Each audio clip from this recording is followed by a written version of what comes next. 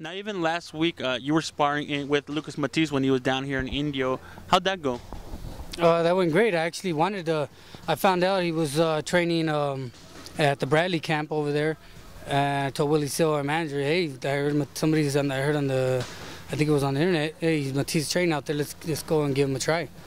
He knows Joel Diaz made the call. Me and my brother actually went out there to go spar, and it was fun. It was good sparring. Me and him switched off with me and my brother, and I thought we gave him some good sparring, you know. And I thought I surprised him. I thought he maybe thought we were gonna be simple, maybe last week sparring, maybe easy sparring, and we ended up giving some tough, good sparring.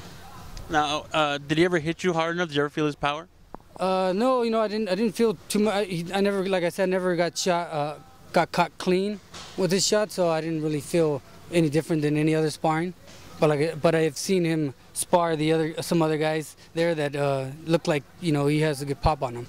Plus, you know, he spars with 18-ounce gloves, and still has pretty good, you know, power with that. The rumor that was coming out of the sparring session was that he was dropping some of these guys. Is that true? You know, I didn't see it, but one guy that I saw him spar, he was practically knocking him out. And this was a bigger, heavier guy. And Matthysse, if you stand there with him, he's gonna just rip you apart. He'll rip you the body, rip you the head, hit your shoulders. He'll hit anywhere. I mean, he's a tough guy. I've seen him. If you have no defense, if you leave yourself open, that's it. He touches you, you're going down. It kind of like, it makes sense that he's been like pretty much destroying all these guys he's been fighting. Yeah, because he's a smart fighter. He's not just all power. You know, he's smart. He times you. He goes well to the body. He's a little tricky and a little frustrating. You know, so there's a lot to him. There's a lot to him in this fight. What do you believe? A lot of people don't understand what the whole timing concept is. If you could explain that a little bit.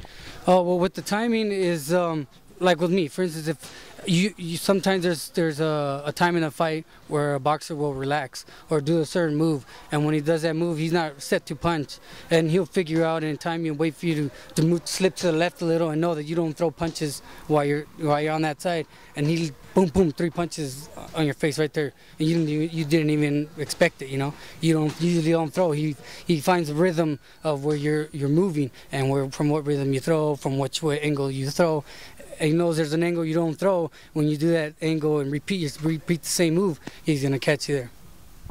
Now, what do you think with this big fight coming up this weekend? His fighting Danny Garcia. What do you think about that fight?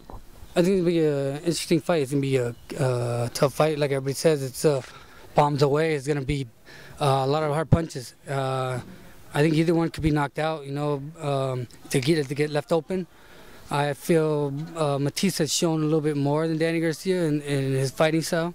I think they say Garcia can box. I haven't seen it, but hopefully he boxes that day. Because I think if he stands there, I think it'll be Matthysse all the way.